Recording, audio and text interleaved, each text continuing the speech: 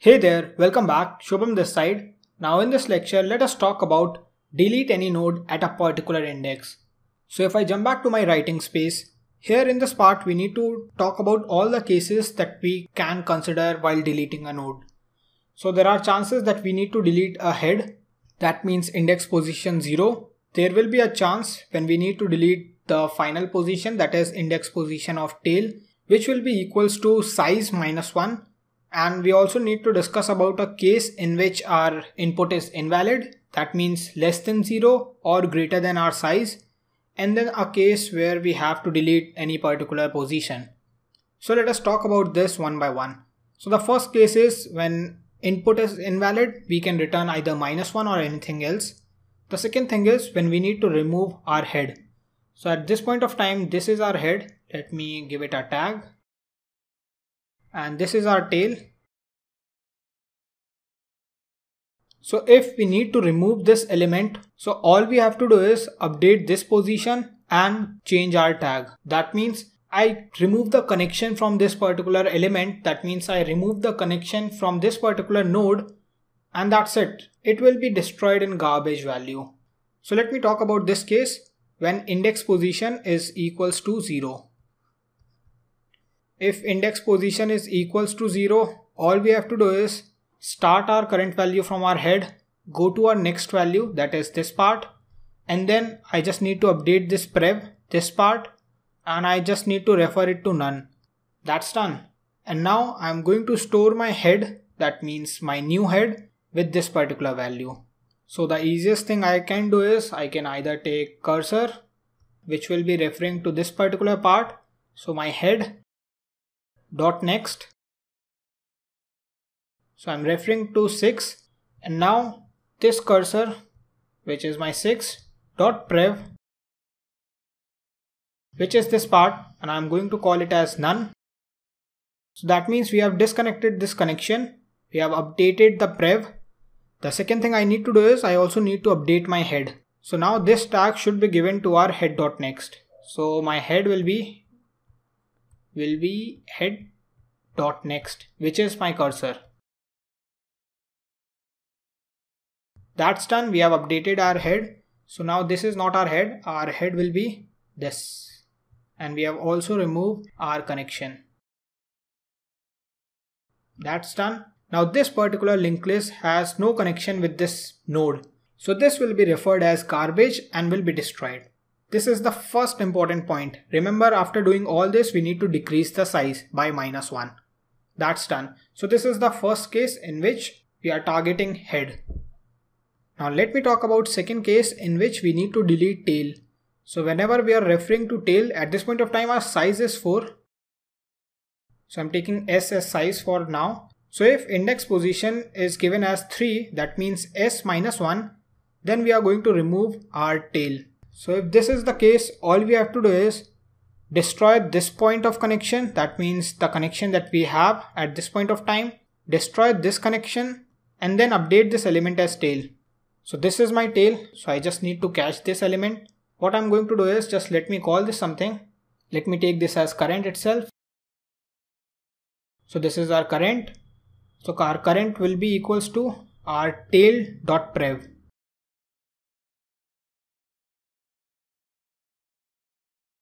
So this is our current. Now what I need to do is I just need to update the value of our current. So current dot next at this point of time refers to this tail. What I can do is I can refer this as none.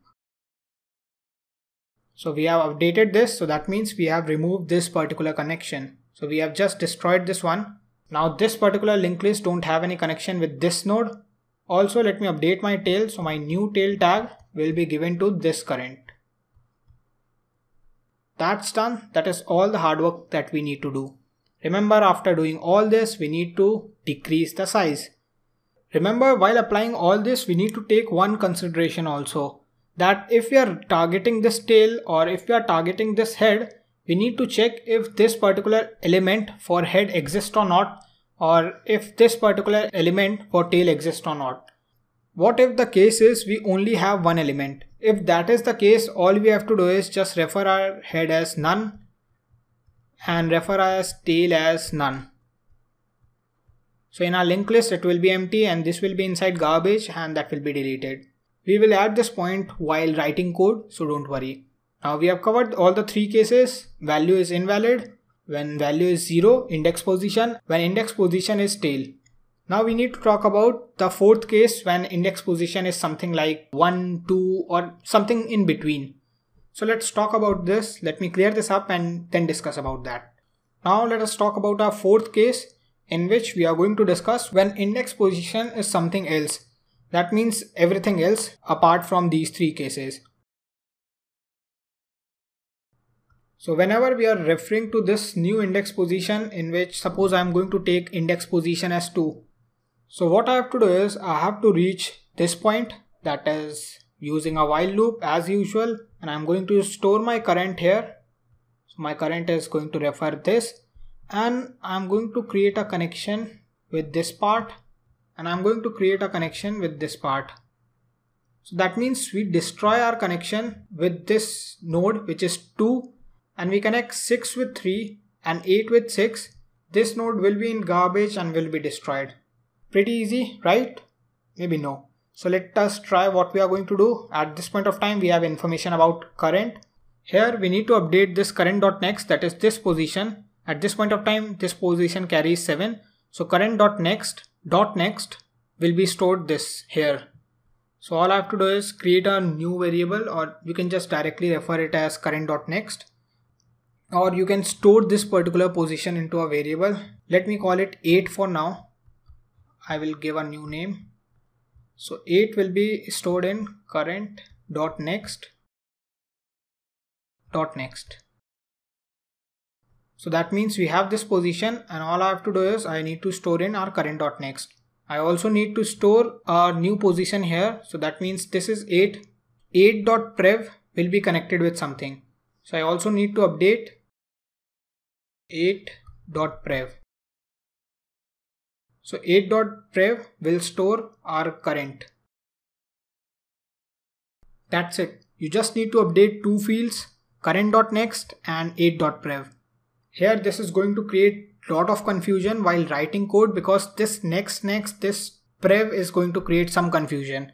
So let us jump back to our code and discuss this also while writing code actually. So it will be quite easy for us. Just remove this part quickly, and here all I have to do is, let me add some space, and all I have to do is, the first thing I need to do is check the invalid operations. So I can copy from previous one actually. This is the case for invalid operation, and let me add a elif condition. If my index position is equals to 0, all I have to do is jump here and first check that I have a next. If yes, then we are going to remove our head. If not, then we are directly going to refer this as none for both the values. So just jump here and check if we have next. So I'm just going to take a variable called current, and here I'm going to connect this with my head.next. And now I'm going to check if this current is valid or not. If this is valid, then I'm going to update that prev to none. That means I'm going to update this particular part to none. So we are going to lose this particular connection and this will be in garbage. But before that, we also need to update our head. So what we have to do is, in both the cases, which is self.head will be self.head.next. So self.head, that means our self.head will store this position. If it is referred to 6, then it's okay. If we don't have 6, if this is the single element, we are going to store none here. So this will be none automatically. That's done. That's easy for us at this point of time. And then we just need to decrease our length. That is our current size. We also need to check if our length is 0, then we need to update our tail as none. If our size is 0, then we are going to update our tail as none. That's done. This looks fine. It is going to cover all our cases. Let me talk about the next case, in which we are going to have our index position equals to our size minus 1. When this is the case, we are again going to approach something similar. So all we have to do is just talk about our prev position. So I'm going to take current and I'm going to take this position, which is tail.prev. I need to check if there is something or not. If there is nothing, that means our head and tail is same.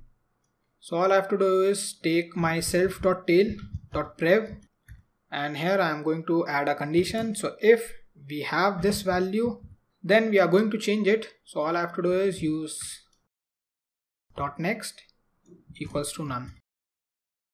So if we have this value, we are going to update .next to none. That means we are losing this connection. That's done. And in both the cases, we have to update our tail. So what I'm going to do is update my tail with tail.prev. If we have this value, it's good. Otherwise, we have none by default if we have only a one element. So all we have to do is use self.tail as self.tail.prev. Once everything is done, all we have to do is update our size. And once that is done, if the length is 0, we are going to update our head as none as well.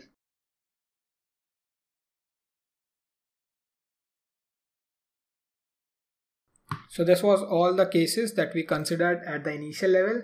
Then we need to talk about the else case. Else case plays an important part because that is the main case in which we are going to do all the other hard stuff. So let me take this else. And inside this else case, what we are going to do is, first let us start iterating towards the element which we need to delete. So if I need to delete index position 2, I first need to reach index position 1. So I am going to use a while loop again. So let me start with my head. So this is my current, which I am going to refer to head. And now I am going to initiate a while loop, and this index will help us as counter. So I need to reach index position -1. I'm going to update this current till the point I reach it, and this counter is going to help us. Now once we are reached to this particular point, we have updated our current. So now we have reached here. What we have to do is, I need to update .next and I need to update this 8. That's done, and then we need to update size as always. So first I need to update my current .next. That is this particular position. At this point of time it is referred as 7. I am overwriting with 8. So current.next is 7, .next will be 8. So current.next. Now our current.next is 8. That means we have connected this one. So our current is this, our current.next is 8 at this point of time. Now what I need to do is, I need to update this position for prev. So current.next is 8, current.next.prev will be at this particular position. So I need to update it. All I have to do is use current.next. Now we are at 8.prev. This is the previous position and I need to update it with current. At this point of time, this particular position was related to 7 and we have updated this with 6. We have updated all the address. Once that is done, all I have to do is update my size and I just need to decrease it by 1. That's done. So we have updated all the parts, all the values. Let me delete this extra space.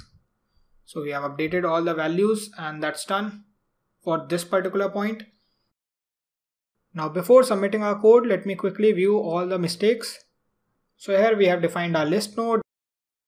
Then we have initialized our value. Then we have our get condition, add condition, add head, add at tail. Okay, there is a spelling mistake. Then we have add at index position. And we are also looking at if the index position is greater than our current size. So this is the correct one. And then we have our delete at index position. And here I missed a equals to. Because the given input cannot be equals to. That means suppose I give a index position 4, then I should get an error. So I should add a equals to. It is going to cover both the condition. And here I should add a size. This looks fine to me. And if I run my code now, it took 28 milliseconds. Let me submit this code. Okay, we have an error. Okay, we have tail Submit this code again. This looks fine. Let me check out my result. So we took 212 milliseconds to complete this, which is greater than approx 78% result, and this looks fine. We used extra memory, and the reason is we were doing doubly linked list. If this was singly linked list, it was quite efficient because then we don't need to use this prev. Also, we don't need to do all the other conditions for prev whenever we are doing. So I hope this lecture was helpful, and now you have proper understanding to apply a doubly linked list. If you can do this, you can easily do singly linked list and all the other tasks that you need to perform with linked list. Thank you for following this lecture, and I see you guys in the next one.